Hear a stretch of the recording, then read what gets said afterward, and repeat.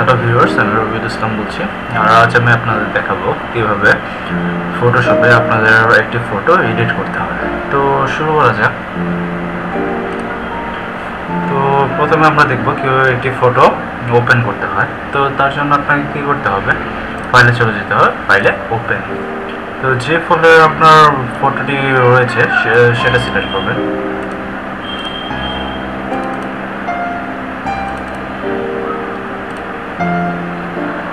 ফটোটি সিলেক্ট করে ওপেন। তো এখানে দেখতে পাচ্ছি একটি ফটো চলে এসেছে। তো একটি ফটোকে ওপেন করতে হয়। তো প্রথমে আমরা দেখব কিভাবে একটি ফটোর আকার ছোট বা বড় করতে হয়। আমরা সচরাচর পাসপোর্ট সাইজ বা 4R বা স্ট্যাম্প সাইজ এইসব ফটো ব্যবহার করি। তো প্রথমেই আমরা দেখব কিভাবে একটা ফটোকে ছোট বা বড় করতে হয়। তো শুরু করব। ফটোকে আপনি দুইভাবে ছোট বড় করতে পারেন। একটা হলো ক্রপের মাধ্যমে, আর একটা হলো ইমেজ থেকে ইমেজ সাইজ এখান থেকে করতে পারেন। তো এখান থেকে কীভাবে করবেন, সবসময় একটা জিনিস মনে রাখবেন,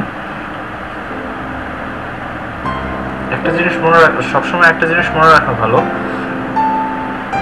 কোন ইমেজের সাইজটা কত বা কোন ইমেজের রেজলিউশনটা কত। তো এখানে আমি বলে দেবো কিভাবে কোন ইমেজটার সাইজ কত হবে। তো প্রথমে আমরা আসি স্ট্যাম্প সাইজে যদি আপনি ইঞ্চি হিসেবে ধরতে চান, তো সেই ক্ষেত্রে আপনার ওয়েটটা আসবে 0.75 ইঞ্চি আর হাইটটা আসবে 1.0 ইঞ্চি। তো এই হলো স্ট্যাম্প সাইজের আকৃতি। আর যদি পাসপোর্ট সাইজ করতে চান, তো সেই ক্ষেত্রে আপনার ওয়েটটা হবে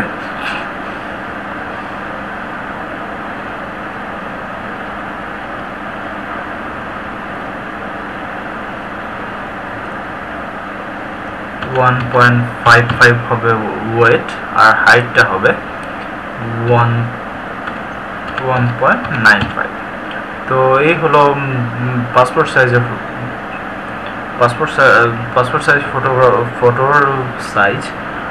তো এখানে আপনি আপনার ফটোর সাইজটা লিখে পরবর্তীতে ওকে ক্লিক করবেন। তো যেহেতু এটা পাসপোর্ট সাইজের ফটো, তো সেক্ষেত্রে এটার কোনো পরিবর্তন হয়নি। এখন আমরা এটাকে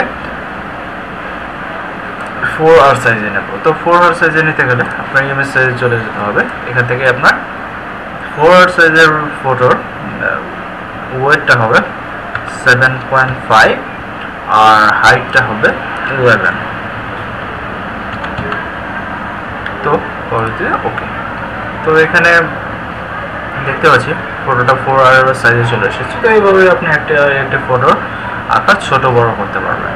তো এখন আমরা দেখব কিভাবে একটি ফটোর চারপাশে বর্ডার আনতে হয় বা ক্যানভাসের সাইজ কিভাবে বড় করতে হয়। তো সেই ক্ষেত্রে আপনাকে ইমেজে চলে যেতে হবে, ক্যানভাস সাইজ।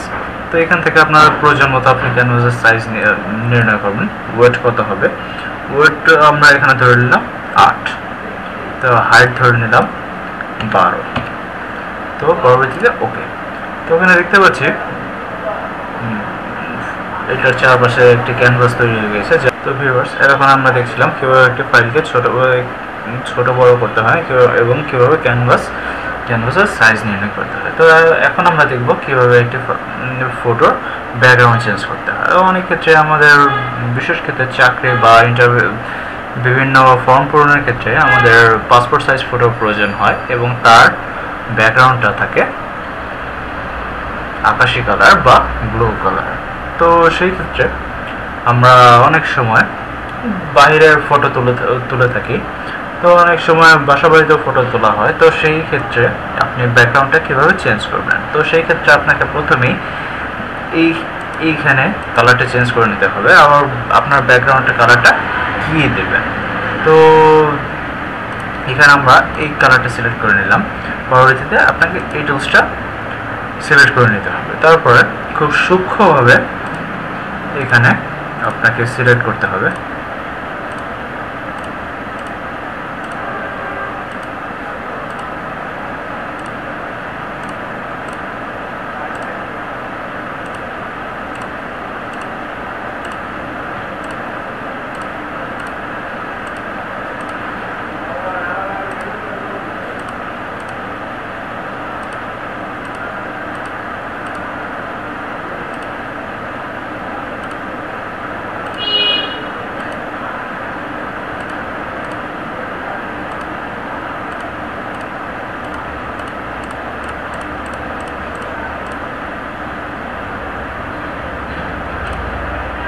ফটোটা সিলেক্ট করে পরবর্তীতে ইন্টারপ্রেস।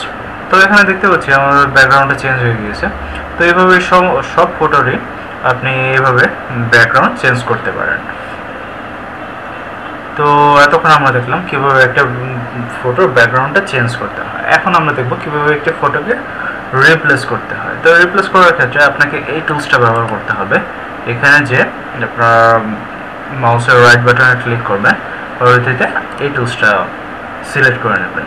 তো পরবর্তীতে একই উপায়ে সিলেক্ট করবেন সূক্ষ্মভাবে।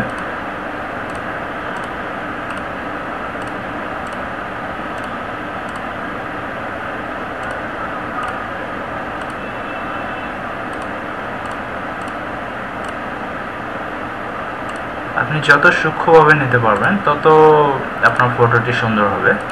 তো যত সম্ভব সূক্ষ্মভাবে নেওয়ার চেষ্টা করবেন। এখানে আপনাদের দেখানোর জন্য আমি সূক্ষ্মভাবে নিচ্ছি না, তাড়াতাড়ি কাজটা করছি।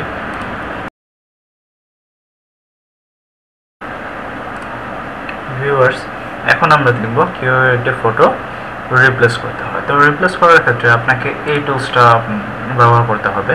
এখানে যে আপনার মাউসের রাইট বাটনে ক্লিক করে এটা সিলেক্ট করে নিতে হবে।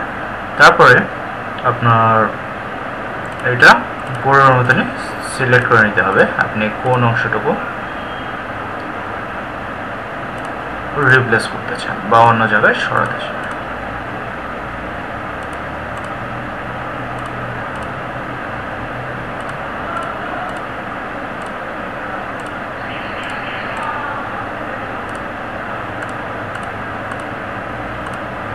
আপনি যত সূক্ষ্মভাবে করতে পারবেন জিনিসটা তত সুন্দর হবে। তো যথাসম্ভব সূক্ষ্মভাবে নেওয়ার চেষ্টা করবেন, তাতে আপনার ফটোটা ততটাই সুন্দর হবে। তো এভাবে আমরা যে পয়েন্ট থেকে নিয়েছিলাম সেই পয়েন্টে যে আবার লাগিয়ে দেব। এখন এটা সরাবেন কিভাবে, তার জন্য আপনাকে কিবোর্ড থেকে Ctrl+Alt প্রেস করে ধরে রেখে মাউসের লেফট বাটনে ক্লিক করে ফটোটা সরাতে হবে। তো এখানে দেখতে পাচ্ছি আমাদের ফটোটা সরে যাচ্ছে। তো এইভাবেই আপনি এই ফটোটাকে এই ফটোর এক সাইডে বা ভিন্ন কোনো ফটোতে ভিন্ন কোনো ব্যাকগ্রাউন্ডে এটা লাগাতে পারেন। তো এইভাবেই আপনি একটি ফটোকে ভিউয়ার্স, একটি মজার ব্যাপার হলো আপনি যে টুলসটা দিয়ে ফটোটা সরাবেন সেটা ব্যবহার করে আপনি ফটোর এক একটা অংশ অন্য জায়গায় সরাতে পারেন। ধরুন আপনার মাথাটা রিপ্লেস করা দরকার। আমরা সচরাচর দেখে থাকি আমাদের কিছু কিছু ফটোতে আমাদের চেহারাটা গ্লেজটা বা চেহারার হাসিটা বা চাহনিটা সুন্দর হয় না। তো সেই ক্ষেত্রে আপনার এই টুলসটা খুব সাহায্য করবে আপনার সেই অংশটুকু যে অংশটা আপনার মনের মতো হয়নি সেটা পরিবর্তন করতে। তো এই টুলসটা বিভিন্ন ক্ষেত্রে ব্যবহার করা যায়। তো এখন আমরা দেখব কিভাবে একটা ফটোকে ডিএসএলআর এর মোডে ব্যাকগ্রাউন্ডটা ঘোলা করা যায় বা ব্যাকগ্রাউন্ডটা মুছে ফেলা যায়। তো সেই ক্ষেত্রে এই ফটোটাতে হবে না, কারণ এই ফটোটার ব্যাকগ্রাউন্ডটা এরকমই, যেটা আপনার ঘোলা বা অন্য কোনো রকম হলে দেখা যাবে না। তো ভিন্ন একটা ফটো আমরা সিলেক্ট করব।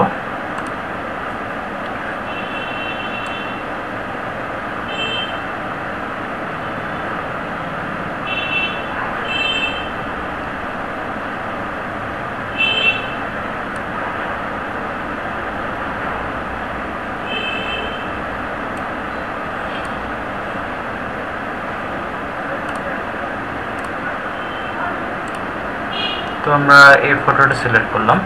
তো এখন আমরা দেখব কিভাবে এটার ব্যাকগ্রাউন্ডটা চেঞ্জ করা যাবে। তো সেই ক্ষেত্রে আপনাকে এই টুলসটাই ব্যবহার করতে হবে। এটা সিলেক্ট করে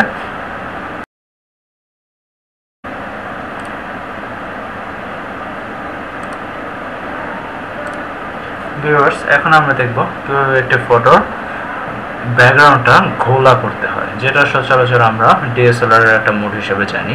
তো সেই ক্ষেত্রে আপনাকে এই টুলসটা ব্যবহার করতে হবে। এই টুলসটা সিলেক্ট করে এইখানে এসে এটা সিলেক্ট করতে হবে। তো এখন আমরা যে অংশটুকু ব্যাকগ্রাউন্ডটাকে খোলা করতে চাই, তো সেক্ষেত্রে আপনার এভাবে সিলেক্ট করে নিতে হবে।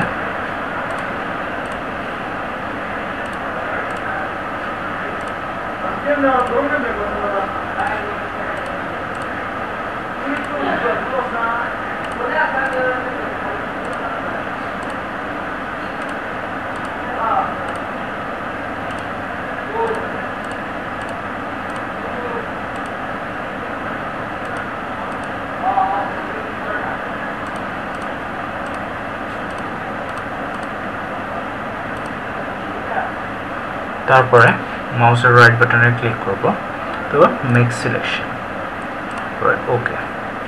তো এখানে দেখতে পাচ্ছি আমাদের এই অংশটুকু সিলেক্ট হয়েছে। তো এখন আমরা ফিল্টারে চলে যাব, এখানে তো ভিউয়ার্স তখন আমরা দেখলাম কীভাবে একটি ফাইলকে ছোট বড় করা লাগে, বা এর ক্যানভাস ছোট বড় করতে হয়, এটার ব্যাকগ্রাউন্ড কীভাবে চেঞ্জ করতে হয়, বা ফটো কীভাবে রিপ্লেস করতে হয়।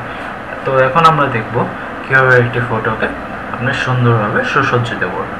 তো সেই ক্ষেত্রে আপনার কালার ব্যালেন্স করতে হয়, কন্ট্রাস্ট করতে হয়, বিভিন্ন অটো কালার বা অটো লেভেল, এবং বিভিন্ন পর্যায়ে আছে। তো আজকে আমরা প্রাথমিকভাবে কিছু শিখব। তো প্রথমেই যেটা আসছে সেটা হলো কন্ট্রাস্ট আপনি আপনার কিবোর্ড থেকেও নিতে পারেন বা এখান থেকে নিতে পারেন। ইমেজে চলে যায়, অ্যাডজাস্টমেন্ট, কার্ভেস্ট, এখান থেকে এখানে আপনি আবার প্রয়োজন মতো ব্রাইটনেস কমাতে বা বাড়াতে পারবেন, আপনার প্রয়োজন মতো আপনি নিয়ে ওকে। তো এইভাবে আপনি কার্ভেস্টটা আপনি কন্ট্রোল করতে পারেন। তো পরবর্তীতে যেটা আছে সেটা হলো কালার ব্যালেন্স। তো কালার ব্যালেন্স আপনি আপনার কিবোর্ড থেকে নিতে পারেন। তো কিবোর্ড থেকে নেওয়া শর্টকাট কিটা হলো কন্ট্রোল বি।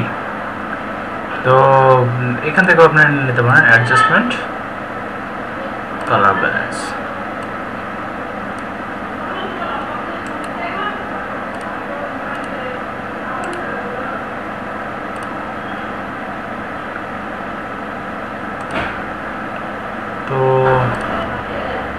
তো এখানে একটা ডায়লগ বক্স দেখতে পাচ্ছি। তো এখান থেকে আপনি আপনার প্রয়োজন মতো, এখানে 6টা কালার আছে, red, green, blue, magenta, yellow, একটা সায়ান। তো আপনি আপনার পছন্দ অনুযায়ী একটা কালার নিতে পারেন। সেটা সিলেক্ট করে আপনার লেফট সাইড বা রাইট সাইডে আপনাকে ড্র্যাগ করতে হবে। তো আপনার পছন্দ মতন আপনি একটা আপনার ফটোটা যেভাবে সুন্দর হয় সেভাবে আপনি নিয়ে, তো পরবর্তীতে ওকে। তো আপনি একটা ফটোর কালার ব্যালেন্স করতে পারেন। এছাড়া আছে কালার লেভেল। তো সেই ক্ষেত্রে আপনাকে কি করতে হবে, কন্ট্রোল এল চাপ দিলে, তো এখানে দেখতে পাচ্ছি একটি উপরের মতনই একটা বক্স এসেছে। তো এখানে মূলত আছে হোয়াইট অ্যান্ড ব্ল্যাক। তো আপনি যদি মনে করেন আপনাকে রেড অ্যান্ড ব্ল্যাক দরকার, তো আপনি সেটাও নিতে পারেন, বা গ্রিন অ্যান্ড ব্ল্যাক দরকার সেটাও নিতে পারেন, তো এটা আপনার পছন্দ অনুযায়ী। তো এখানে আমরা রেড সিলেক্ট করলাম। তো এখানে দেখতে পাচ্ছি এখানে আপনি আপনার পছন্দ অনুযায়ী একটু কমে বা বাড়িয়ে নিতে পারেন। তো নেওয়ার পরে আপনাকে ওকে প্রেস করতে হবে। তো এইভাবে আপনি আপনার একটি ফটো কালারের লেভেল দিতে পারেন। তো এছাড়া আপনি যদি মনে করেন অটো লেভেল দেবেন, অটো কালার, তো অটো কালারও দিতে পারেন। তো সেই ক্ষেত্রে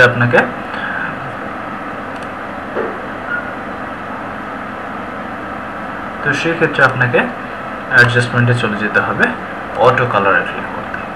তো এখানে দেখতে পাচ্ছি ফটোর কালারটা অটোমেটিক্যালি চেঞ্জ হয়ে গিয়েছে। এটা মূলত চেঞ্জ হয় আপনার ফটোর রেজুলেশন, ফটোর সাইজ, এটার উপরে। তো এটা অটোমেটিক্যালি হয়ে যায়।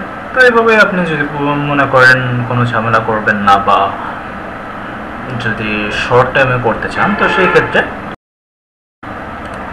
ভিউয়ার্স এখন আমরা দেখব কিভাবে একটি বিশেষ অংশের কালারটা চেঞ্জ করতে হয়। ধরুন আপনার ফেসের কালারটা একটু ব্রাইট করবেন, শুধু ফেসের কালারটা ব্রাইট করবেন, বা শুধু ব্যাকগ্রাউন্ড কালারটা চেঞ্জ করবেন।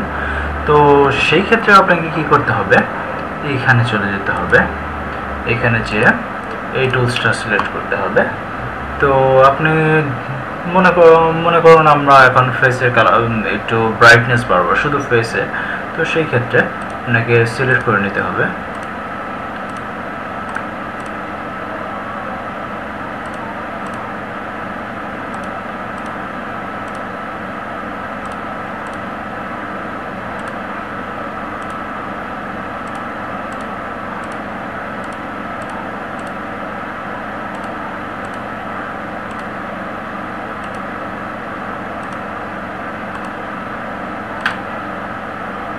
বারবারই বলি, যত সূক্ষ্মভাবে আপনি নিতে পারবেন আপনার ফটোটা ততই সুন্দর হবে। এভাবে সিলেক্ট করে যে পয়েন্ট থেকে শুরু করেছিলেন সেই পয়েন্টে আবার চলে আসতে হবে। তো সেই পয়েন্টে এসে মাউসের রাইট বাটনে লেফট বাটনে ক্লিক করবেন। তো এই ক্ষেত্রে দেখতে পাচ্ছি একটা বিশেষ অংশ আমাদের সিলেক্ট হয়ে গিয়েছে। তো এভাবে সিলেক্ট করে আপনি যদি মনে করেন আপনার কার্ভেজ বাড়াবেন বা তলা ব্যালেন্সটা বাড়াবেন, তো এখানে আমি জাস্ট একটা সিম্পল দেখাচ্ছি। তো